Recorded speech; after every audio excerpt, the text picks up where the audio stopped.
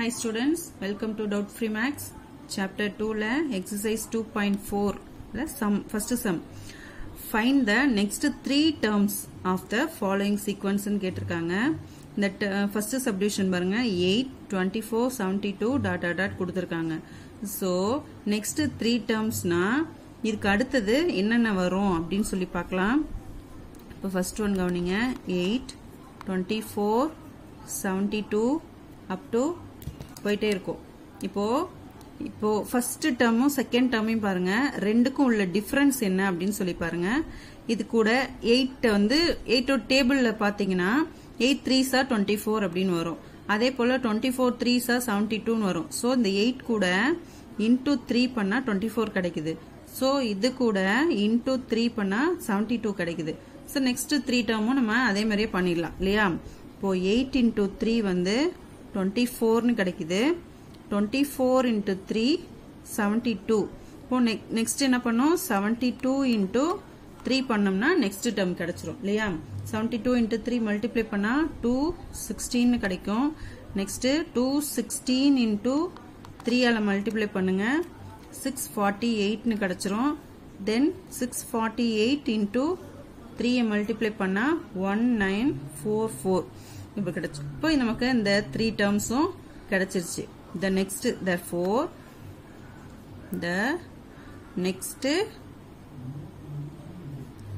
3 terms are 216, 648, 1944.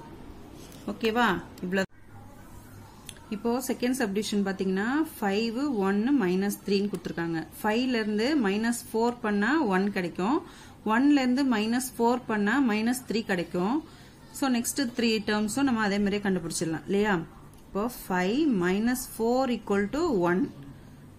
1 -4 equal to 4ல 1 minus பண்ணா -3 கிடைக்கும். அதுதான் நம்ம கொடுத்திருக்காங்க. சோ நெக்ஸ்ட் டேர்ம் வந்து -3 -4 பண்ணீங்கன்னா அதே மாதிரி -4 பண்ணிட்டே வந்தீங்கன்னா -7 கிடைக்கும். சோ -7 திரும்பவும் அகைன் -4 பண்ணீங்கன்னா -4ம் -7ம் -11 கிடைக்கும். நெக்ஸ்ட் -11 கூட -4 பண்ணீங்கன்னா -15 கிடைக்கும். சோ இந்த 3 டேர்ம் தான் நம்ம கேட்டிருக்காங்க. சரிங்களா?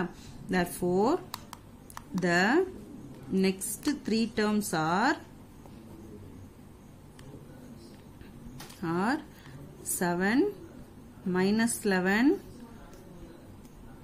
-15 இவ்வளவுதான். Next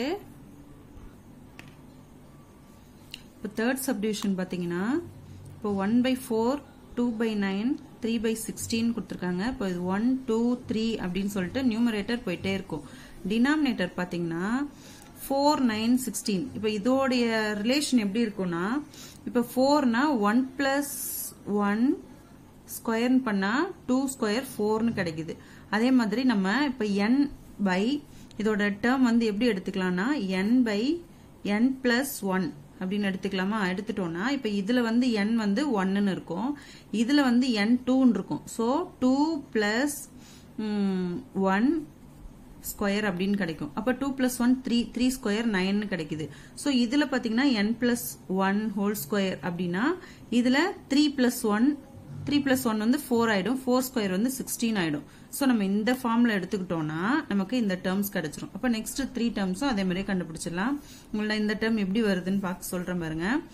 n by n plus 1 square அப்படின்னு எடுத்துக்கிட்டீங்கன்னா இப்போ n equal to 1 அப்படின்னு கொடுத்தோம்னா 1 by 1 plus 1 ஸ்கொயர் அப்படின்னு கிடைக்கும். அப்போ 1 by 1 plus 1 வந்து 2 ஸ்கொயர்னு கிடைக்கும். சோ 1 by 4 நமக்கு இந்த ஃபர்ஸ்ட் டேர்ம் வந்து வந்துருச்சு.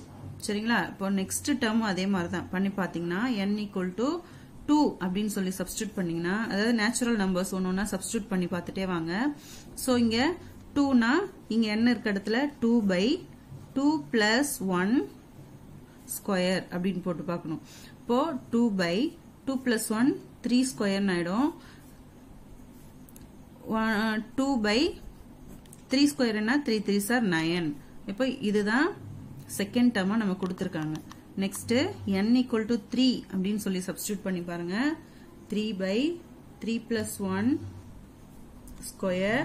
So 3 by 4 square. இப்போ 3 by 4 square 16. இப்போ இதுதான் third term கொடுத்திருக்காங்க. அப்போ next 3 terms நம்ம அதே மாதிரியே கண்டுபிடிச்சிடலாம்.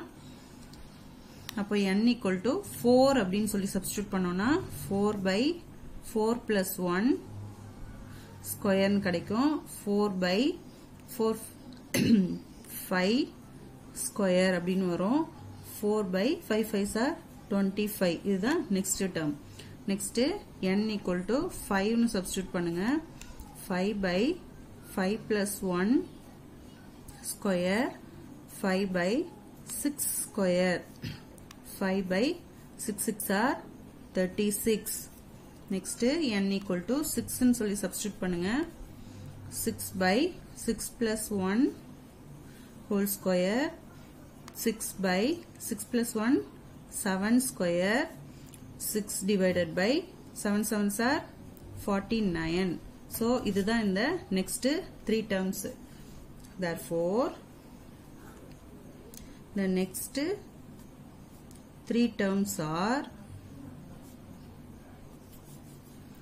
4 by 25, 5 by 36, 6 by 49 அப்படின்னு கிடைச்சிரும். புரிஞ்சுதா? இதுல ஏதாவது டவுட் இருந்தா கமெண்ட் பாக்ஸ்ல கமெண்ட் பண்ணுங்க. Thank you.